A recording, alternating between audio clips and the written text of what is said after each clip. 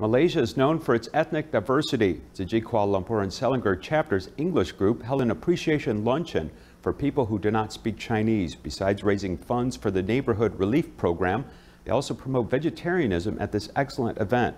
Let's take a look.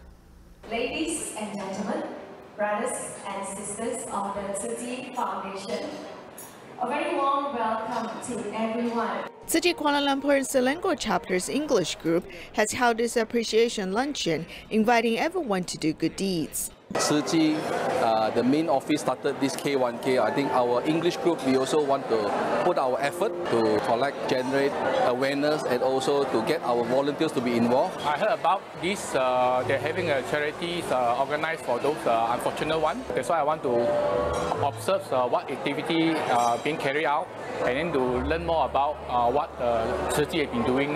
The event venue is provided by entrepreneur Vincent Tan. Having embraced vegetarianism for 5 years, he promotes vegetarianism actively. I want to build as many as we call it a giant cafe. We want to expand this to many places, and we hope to bring one to many all over the town, every town in Malaysia. This is a way to respect life, and this is also a way to avoid to inflict violence, unnecessary violence to innocent animals. We are all connected, so why to kill animals just to feed ourselves while Promoting vegetarianism, volunteers hope to inspire more kind-hearted people to contribute to society and protect the earth.